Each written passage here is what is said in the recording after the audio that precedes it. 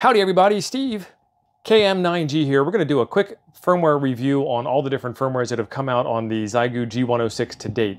So the radio came with version 1.0 of the firmware, and there wasn't hardly anything wrong with it because this radio doesn't have hardly any features, so it was hardly likely they could screw it up. But they still did. It did not have AM transmit. So in later versions of the firmware, they fixed AM transmit. The other thing that I noticed was that the Morse code timing, the CW timing, wasn't really good for me, and it could be me, it could not be me. Better people than me have had bigger problems with CW on this radio and other Xiegu radios than I have, but they are working to fix it.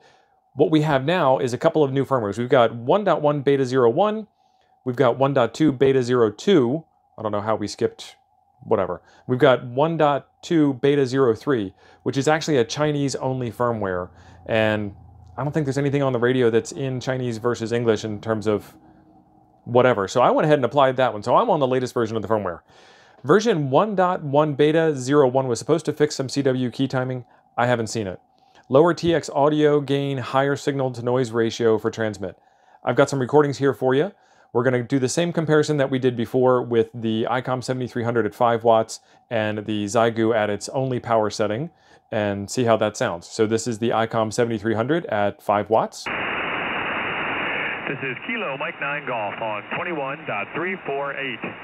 Testing on the ICOM 7300 at 5% power. 1234 4321. KM9G. And for comparison's sake, this is the Xiegu G106 at its only power setting. This is Kilo Mike 9 Golf on 21.348. Testing the Xiegu G106 at its only power setting. 1234 4321. Kilo Mike 9 Golf. I don't think it sounds bad. I didn't think it sounded bad the last time, but it's supposed to sound better now. You tell me if you think that it sounds any better. I think it still sounds good as a QRP radio can sound. There's a factory reset option. Let's go take a look at the factory reset option. Okay, let's turn it off. Bye. And for factory reset, we hold down the mode key and we turn it on. I didn't hold it down long enough. I seem to have this problem with Xiegu radios. Bye! Hold down the mode key, turn it on. All right, factory reset, yes or no. It doesn't really indicate which one of these buttons is yes or no, so if I press the second one, is that no? No, the second one factory resets. Let's do this again.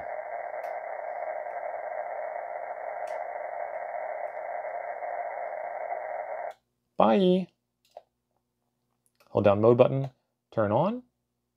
Factory reset, third button, yes or no.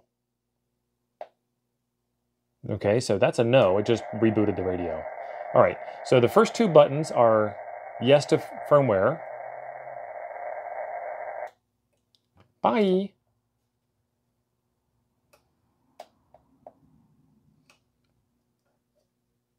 No. Okay. Okay, so the first two buttons are yes to factory reset, second two buttons are no to factory reset. It does not reset your stored memories, so what is it really resetting? This radio doesn't have a lot of parameters to it. It's going to reset your Morse code speed and your key type back to normal. It's going to reset your transmit power. I don't really have a panic button for that. It's okay, it's fine. All right, what's up next? Added AM transmit function. Okay, so here is the AM transmit function, what it sounds like. This is Kilo Mike 9 Golf testing AM transmit on the Xiegu G106. Kilo Mike 9 Golf. 1234 4321. KM9G. So I think that sounds pretty good for a little QRP radio. What's next? All right, in 1.2 B02, they improved speech intelligibility. That doesn't really mean anything to me. What speech did they improve? The radio doesn't talk to me, so they must have improved my speech intelligibility? Okay. Well, you heard it, so who knows? And 1.2 B03, they added the TX power adjustment. Note, there is a certain error in the low mid gear, which is a normal phenomenon. Sounds ominous. I don't know. Let's go take a look. If we click on any one of these buttons, we'll get the menu to pop up, and if we roll the menu around, there are a couple of new settings in the menu. One of them is mic gain. So we'll change the mic gain, and it tops out at 30, and it bottoms out at 0, and it was set to 20 by default.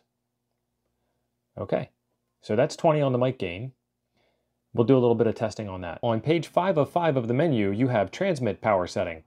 Let's see what we have. We have high, mid, and low. Remember, low and mid have gearing problems, so we got to get the transmission checked out. I don't know. Let's do some samples on that. So we're rocking the 15-meter band on the Web SDR out in Utah. This is what it sounds like on high power. This is Kilo Mike 9 Golf testing the Xiegu G106 on high power. Kilo Mike 9 Golf on high power. 1334 4321 KM9G. This is what it sounds like on low power. This is Kilo Mike 9 Golf. Xiegu G106 on low power. 1234 4321 Kilo Mike 9 Golf. And this is what it sounds like on mid power. This is Kilo Mike 9 Golf testing the Xiegu G106 on mid power. 1334 4321 Kilo Mike 9 Golf. I don't really hear much of a difference between the 3 different power settings. Let's see what key down CW looks like on the power output. Okay, so we are on the high setting. That's straight key down, 6.8-ish watts. Key down on mid setting. Oh, we had a little burst of 3 there, but we're at 1.2 something. 1.2 and a half. TX power on low setting. Low setting slightly higher than mid setting? Interesting. They did say there was a gearing problem. So that's all the news that's fit to print on the Xiegu firmware update. There is a video right up here on how to update your firmware on the Xiegu G106. And you can do it with the DE19 or with the Xiegu cable. If you have either one of those, as long as you've got your USB comms connection, you are good to go on that. Thanks for being awesome. I'll see you over there.